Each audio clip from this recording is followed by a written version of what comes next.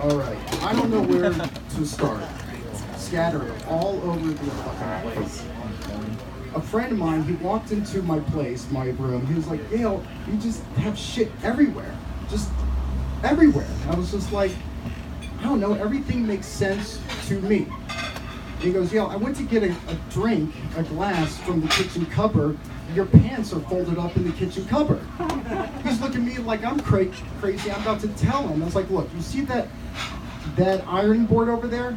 That ironing board does not open all the way in my bedroom. It only opens up in my kitchen. And I don't like to do more work than I have to. So I don't want to run back and forth, get my pants and my clothes. I might as well just keep all my pants folded up in the kitchen. He goes, well, if that's the case, then why are your socks in the silverware tray? Well, it doesn't make sense to bring some of my clothes. I might as well bring them all. So anyways, he goes in my room and he's like, looks around, he's like, Yale, everything has its place. I don't know where those fucking places are. I missed that day in school. He goes, look at the left side of your room. You have a small book and a big book on top. And then I have my little belt loop. My belt loop with coils in, I put everything in it. Pencils, lipstick, chewing gum. Now the right side of my bed, now that's a horse of a different color. I don't have 6, I don't have 7, I have 8 bottles of spermicidal lubrication, all different shapes. Sometimes I put the big ones in the back and the small ones up front. This week I've been organizing my bottles of lube to look like Manhattan. So I recently ordered a King Kong puppet on Amazon. You'll find that grappling the top of the biggest bottle of lube. Folks, that is going to be your Empire State Building. From there you can work your way downtown. So I guess the point of the story is I have a lot of free time. And I have not been getting laid. But when I do get laid, it's going to be from that bottle of lube with that King Kong on it. And you better believe I'm going to till the cows come home. All right. You know, I did a set about a month ago, and this woman comes up and she's like, it seems so effortless. I was like, are you taking notes? She's like, yeah. Are you studying to be a stand-up comic? You gotta study to be an asshole on stage? Get the fuck out of here. Okay, good. Write this down. I don't watch stand-up. I have zero ambition to be a stand-up comic, and I fucking hate everyone. Why would I put effort into something that I have no ambition to be? I believe I made her cry. I didn't mean to. It just, happens. All right. Hold on. I just got blocked. Anyways, I still go back to the first time I was on stage. I did a talent show in summer camp, and I was really bony back then, so my shoulder blades stick out like this. So I did the half boy, half girl show. Needless to say, the show ended with me literally fucking myself on stage. They rushed me off real quick. So I'm going to start at the top. Growing up, I had a bad stutter. As you see, I still do. So I remember I went to dinner, seafood place, and I got the shrimp. I told the waitress, I was like, can you bring some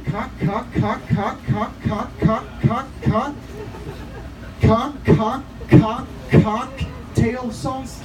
She goes, it's on the table. Oh, you little whore. You made me go through 20 cocks just to tell me it's already on the fucking table. Now, I've been on the flip side of that too. I'm a waiter also. So customers, they pay me so they can finish my sentences. It's great. One of the tough ones, marinara, is a tough one. So I'm going through all these specials, clams, fish, marinara. I get stuck on. So I say mussels in a red sauce. My boss goes, yeah, it's not a red sauce, marinara sauce. You can't say red sauce, that's not what it is. All right, so here I am in Boca, table of 6, going through all the specials. We have fish, we have lobster, and we have mussels meh. Oh, come on, people, we're all Jews here. Just finish my sentence, all right? I know you want to finish my sentence. You know you want to finish my sentence. I'm giving you the unspoken okay. You can finish my sentence. The keys are in the ignition. I just need a little push, all right? Because the last thing I want to do is stand in front of you people going, ma, ma, ma, ma, ma, ma, ma, like a farm animal. And the best one is, though, I can't say you're welcome. I can't. Everyone says, I did something nice. It's like, thank you. I said, thank you. I said, thank you. Take a bow, when in doubt. But the best, though, really, the best, though, is my name, Yale. I can't say my fucking name. Can you imagine that? College, my freshman year, I'm going around, this girl, she comes up to me. I'm Jackie, what's yours? My name is my name is John. My name is John. Shit. I just told her my name is John. Oh, she's gonna think I'm a compulsive liar. I'm not gonna have any friends. Oh, you know, and growing up, I had a lot of insecure and everything, and I ran into this girl in school, and she said, if you're feeling down, go in your parents' closet and take the blue pills. The blue pills? All right. So I did. I was 15 years old. I go into my stepdad's closet. I took 3 blue pills. So now I'm at school. I'm waiting to feel good. And all of a sudden, I'm in Spanish class, and I don't know, my blood pressure was way up, and I had an erection the size of Florida. I mean, that shit would not go down either. I get called up, so I grab my notebook, my biggest one. So I'm walking in the bathroom, 15 years old, I never seen my dick this hard.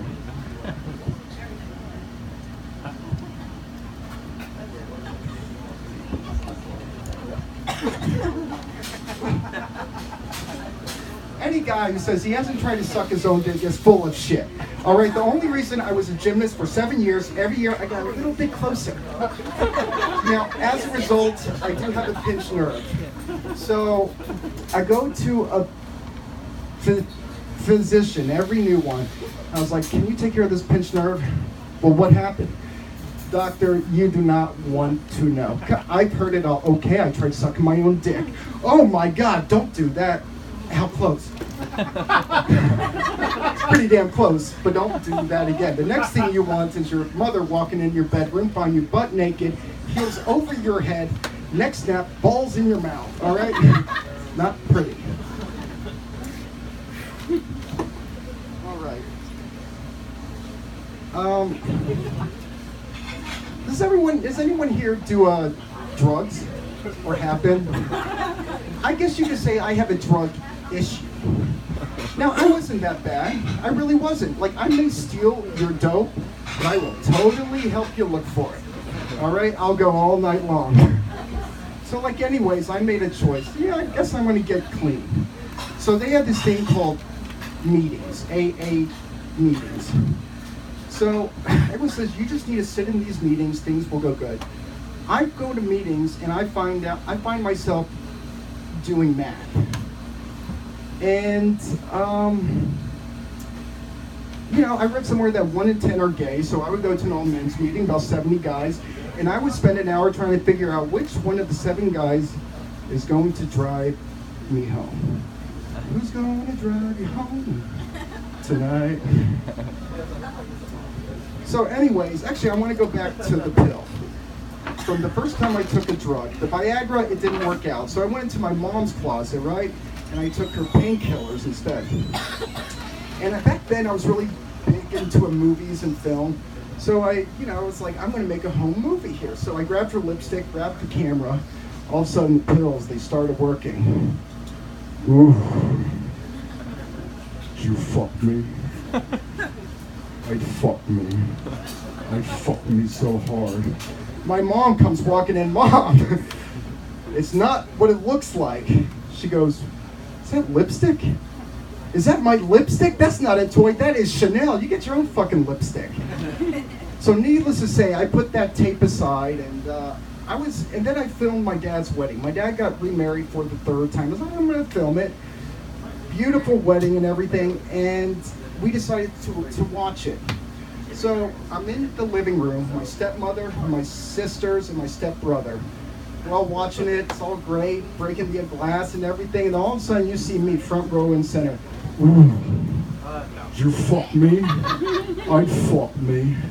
I'd fuck me so hard. My stepmother looks at my dad, that's my new son? Oh shit, what the hell did I get into? I guess since we're on the topic of step parents, my stepdad came in my life when I was about 7 years old, and all I gotta say is, I never thought my mother would marry a man who wore more jewelry than she did. With that said, we're talking about a lot of bling here.